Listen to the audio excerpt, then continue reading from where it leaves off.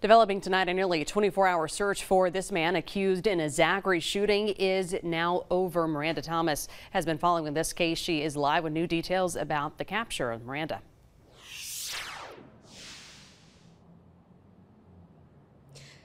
Guys, police believe that Jack Ealy Jr. was the suspect involved. He's now taken to a hospital and expected to be taken to a prison later. Now, I have with me Chief Lawrence, and he's going to tell us a little bit about what went into catching the suspect.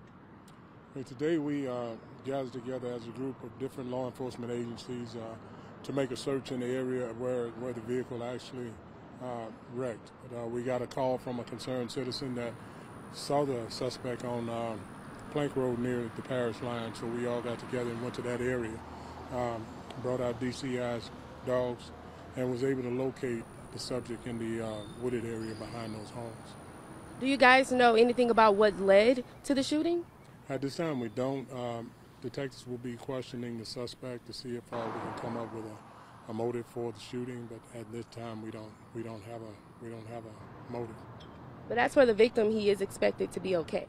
The last we got, victim was still in critical, but he was expected to live. So tell me, what goes into you guys receiving information from people? Because I was told that that's what helped you guys catch the suspect. It absolutely was. This is what's called, community togetherness. Our community believes in their police department, and we believe in the community. So we got an anonymous tip from a citizen that actually helped us out here. So we want to continue those relationships with our citizens where they feel comfortable that if they see something, that they'll call us and let us know what they see and what is going on in those particular areas, so we can actually handle those things. And so as for the suspect, he's supposed to be taken to the East Feliciana prison, is that correct? Correct. He will be booked in East Feliciana on attempted second-degree murder charges. And is he expected to get any more charges, being that you guys had to travel from parish to parish and it was a police raid? I'm sure he'll be charged with, and I don't know exactly what he'll be charged with in East Feliciana once he's up there. Not sure what those charges are going to be, but I know for sure he will have some other charges.